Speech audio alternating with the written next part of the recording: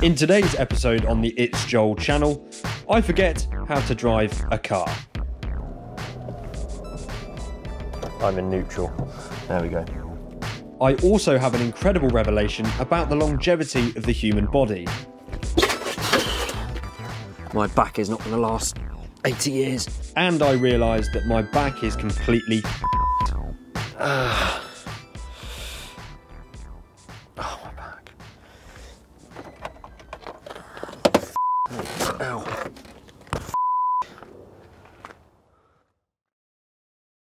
Hello everyone and welcome back to the channel, and very quickly, if you're one of my 75% of viewers that are not subscribed to the channel, I would ask kindly that you do so now, as it is completely free. It fills me with absolute joy, and of course it quite literally helps me to create more of these videos. And well, I say more of these videos, it's not exactly a video I want to make. It's a little bit unfortunate. I've seen quite a lot of comments lately saying that I'm sort of the latest iteration or the UK version of Hoovie's Garage, a big channel based out in the States. And although that is extremely flattering, I couldn't pretend to be anywhere near the level that Tyler or Hoovie's Garage is. And I would like to think that I don't really have the same sort of thing, because I have a load of, well, I have 4 good cars.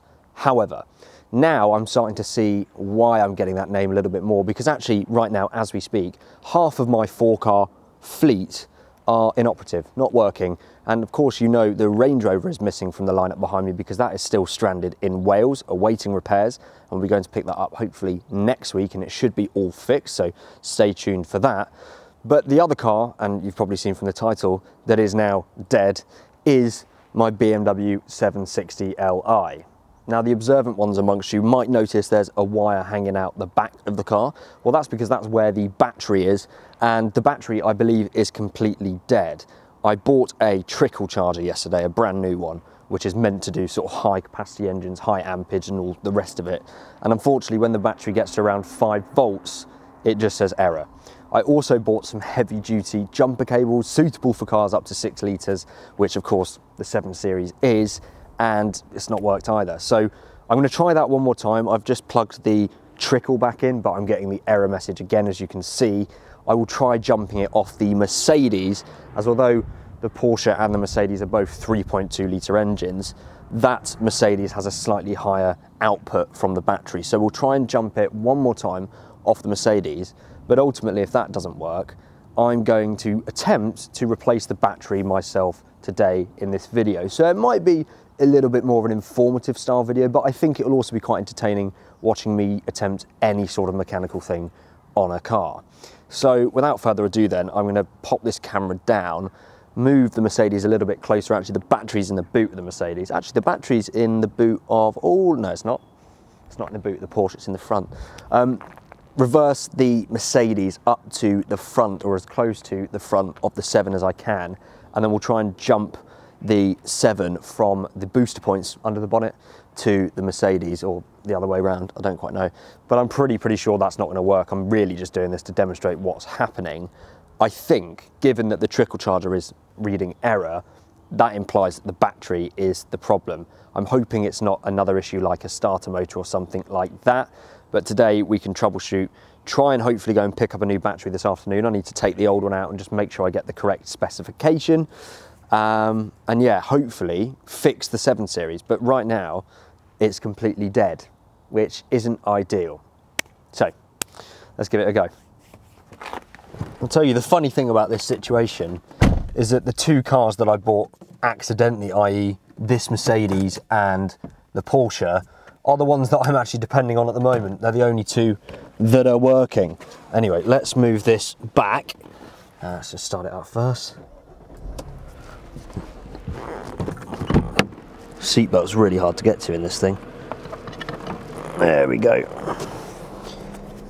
And you'll be pleased to know we are going to be getting this car valeted very soon. Anyway, let's move this as far back as we can and release the brake.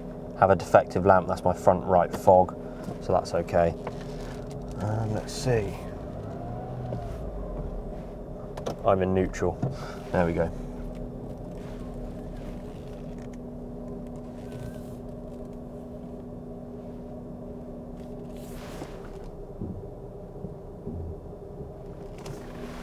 Okay, that's probably as close as we can get.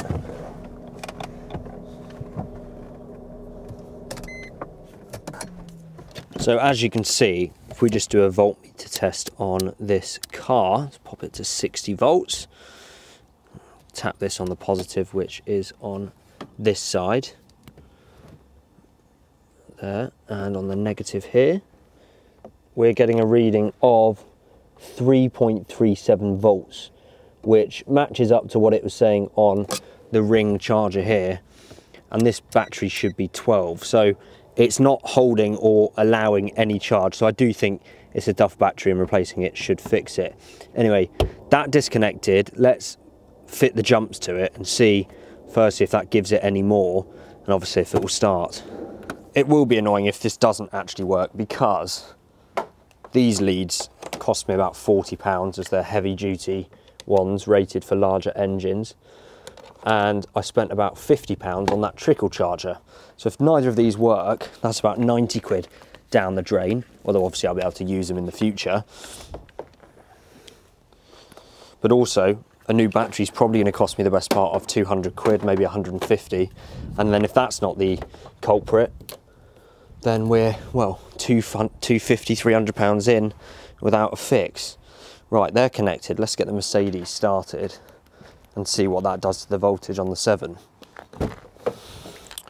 That's the Porsche key. That's the Beamer key. Where's the Mercedes key gone?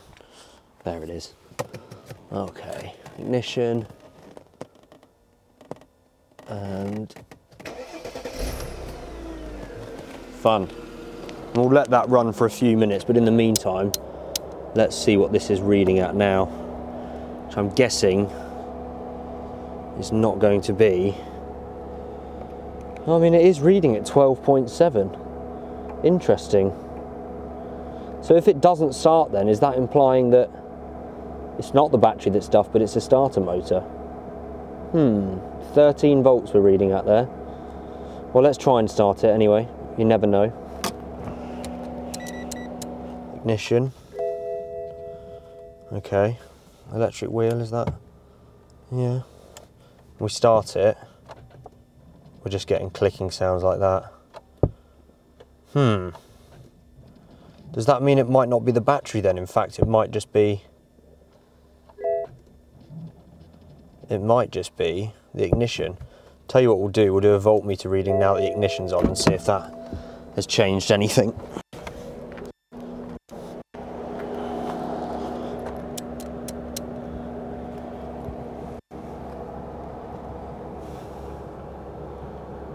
Right, it's down to 11.6 now that the ignition is on.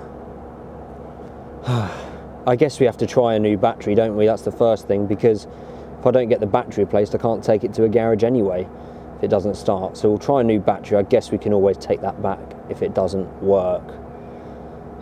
What a nightmare. Right then, so all I've done so far is removed this little area here with that thing, and also taken this off the top of the battery, which literally just unscrews like that. And then what we're going to need to do is get underneath here eventually to take the battery out, although you can access, as you can see, the negative and the positive terminal from up here. But to replace it, and obviously to take it out, we need to get under here and remove the spare.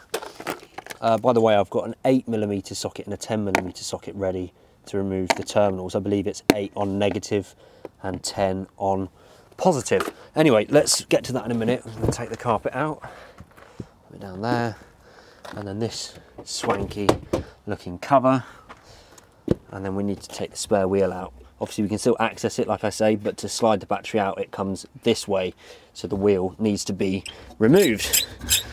So that involves a lot of this. What a horrible noise.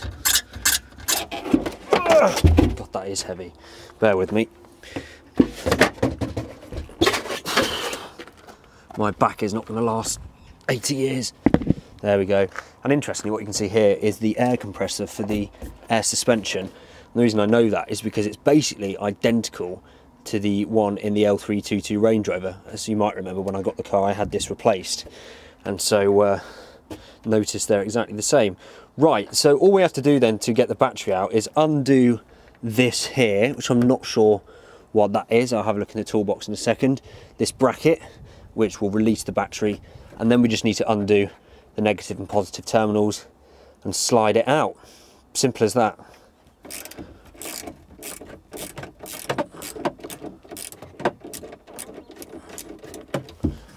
There we go. All right. So that's both of those out of the way. Then hopefully we should be able to simply just slide this battery out. There we go. Right. So take this one out now. These are proper heavy, by the way. It's about 25 kilograms, this battery. And so now we can see 12 volts, 90 amp hours, 900 amps, 900 CCA. So I need to find a matching battery, ideally, that I can collect today, so we can pop it on and see if we can start the car. But this is properly heavy. Bloody hell. I thought that spare tyre was heavy, but this has got, well, so much heavier. Okay, there it is. Okay, so I've just ordered a new battery from Euro Car Parts, which I should be able to go and collect right now in Isleworth, which is about 4 miles away, so 20-minute drive or so.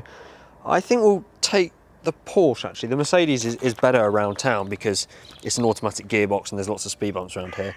But I haven't run the Porsche for a few days, well, actually a week or so. So we'll take the Porsche for a bit of fun. £147 that battery was. It's more or less the same specification as this, which is obviously very important. It's also recommended for the car, but most importantly it will fit. I've just checked the dimensions and it will fit in there. I am pretty suspicious that it could be starter motor that's causing the issue, but the symptoms can be associated with a completely dead battery as well. And the fact of the matter is, off camera, my dad came home and we did a few tests, and when I had the jump leads plugged on from the Mercedes to the BMW, it was at about 11.7, sometimes peaking at around 12 volts. But as soon as I took the jump leads off or switched the Mercedes off, the battery went straight back down to about 4.5 volts. So clearly the battery isn't holding its charge at all. So I think, well, I'm 99% sure the battery is kaput anyway, so it needs replacing nonetheless.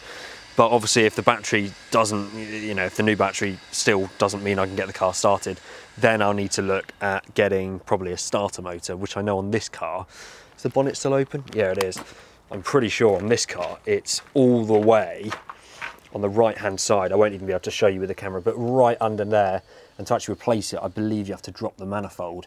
So that won't be ideal if that's required to get the car started. And also, I'll need to probably get it recovered with my insurance company down to Ross's to actually get the thing there in the first place. So, fingers crossed then the battery works. Let's just get the Porsche all opened up and ready to go. In fact, I'd say this actually has more boot space than the Mercedes. So in that sense, this will be good for the battery. Anyway, I'll get this warmed up now. We might as well get it started. Let it do its oil check, which takes 5 seconds, as you guys know. There it is. And once that's done, we'll get it started, let the engine get a little bit warm, and take it over to Euro Car Parts. Let's get a new battery for the 7. Fingers crossed this works. I'm absolutely loving the Porsche, by the way. It feels so special every time you get in it. It really does. More than the Z4 did, if I'm being totally honest. I would like to do a video talking a little bit more about how this compares from the Z4 in the future, although having said that, I genuinely haven't spent much time with this car yet. I have still got this parrot thing attached in the car and I want to get rid of it, but obviously it goes through all the back of here. And I wonder if anyone knows the best way of getting rid of it by myself. If you could let me know, that would be great. But yeah, the gear shift feels so good. The car sounds good as well. I would like to do something with the exhaust. But having the intake and the engine right behind you just, yeah, it does just feel special, this car, even at these slow speeds on a dual carriageway. Okay, so battery acquired. It's in the back here. So it's an X-Side Premium. It's 100 amp hours, 900 amps, 12 volts. And so let's take it out of the Porsche and see if this fixes our issue. Of course, with the 7 Series being dead, oh, that's the Mercedes key, there's no power to the boot, so you have to take the key out manually like that. And then there's a little manual key slot for the boot release there. Twist that, lift it up, take this back out and pop the key back in. And let's get all ready here, get all set up, get this in there, connect it up and see if the 7 Series roars into life.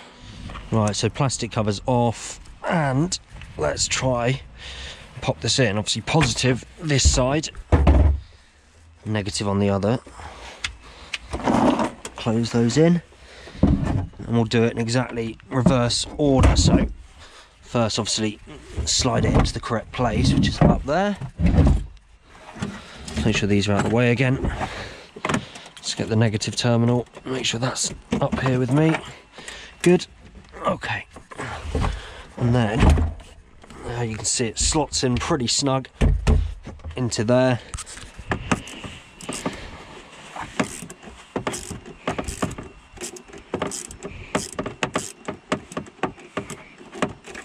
Okay, so the new battery is connected. I haven't fixed in the bracket yet, which secures it in place, but I just want to see if it works first. So I suppose this is the moment of truth. I'm very nervous and I'm anxious that it's not going to work, but with any joy it will.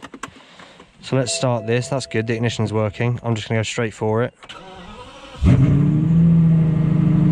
Yes! I fixed something myself! Yes! I have never been happier to hear the sound of a straight pipe V12.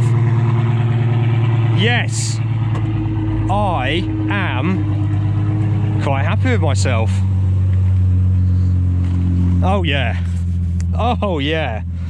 And of course I'm going to leave it running for a little bit and then we'll take it for a quick drive. But what I'm going to do now that it's running is just do a health check again and reset everything for peace of mind.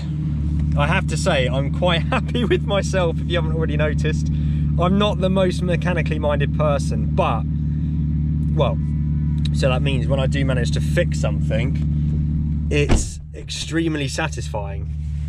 Oh yeah, I am so impressed with myself. Look at me go! Look at you go, Joel! Does that make me a mechanic? And everything seems to be working fine. I'm just doing the health check on the Carly. Lots of issues coming up, but I think it just need a reset because the battery's clearly been fully drained. I was starting to panic that it was going to be a starter motor issue, but seems like it's not. There we go, so we've got the fault codes back up here. So let's just show results. I'm going to clear all the issues and that should be good. But we have a breathing. We have a breathing and very much alive V12. Oh, I'm so excited to drive this thing now. Let's just repeat the check and see what else comes back up, but hopefully it's all clear. Ah, what a result, guys. What a result. Well, I'm so happy, as I've mentioned. Not bad for an afternoon's work. The car is running perfectly. I'll tell you what, I love this little stretch of slip road here because, well, you'll hear why.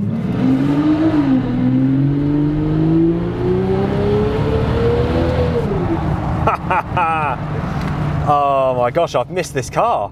The last time I actually drove this car was when I took it to Germany, which was a good, well, 2-3 weeks ago at the time recording this. So very happy. The car is running, well, fantastically. Cruise control and yeah, everything's fine. Of course, what I need to do now is take this down to RBM Hampshire. Of course, I could go to other dealerships or garages that have BMW coding software. However, I trust Ross and RBM and I've always taken this car there. So I'll make the journey down to them, hopefully in the next few days, to get the new battery coded in. I won't drive the car anymore until that's done, just so I don't damage any electronics or the battery.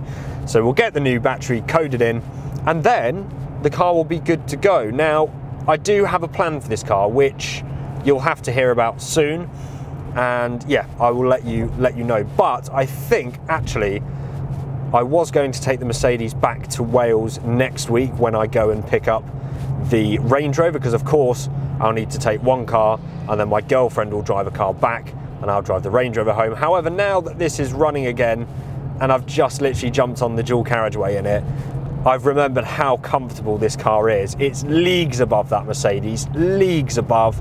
I've got my massage seat, actually no I don't, I've got my heated seat, my heated wheel on, and my massage now going. And so I think I will take this car next week to Wales to go and pick up the Range Rover. So, super happy. Like I say, you know, great afternoon's work there. I'm so glad it's the battery and it's not something else. Everything seems fine, of course, we just need to get it coded. So thanks so much for watching. I appreciate this has been more of a sort of DIY type video, just in how it's made and also in the content. But I trust that lots of you have found this interesting nonetheless, and we're pleased to know that the 7 Series is no longer dead and is back on the road, alive and well. So thanks again for watching. Do stay tuned, because most probably the next video you see on the channel is when I take, not this, the Mercedes to iValet UK, and I may or may not have ordered a couple of parts to replace on that car, because I saw lots and lots of comments about, well, let's just say the grille and a few other things. So hopefully we'll be doing some bits to the Mercedes, but we will definitely be getting the thing detailed, and I cannot wait to see how that thing scrubs up. So big thumbs up from me, hopefully a big thumbs up from you too on this video, and I'll see you all very soon. Bye.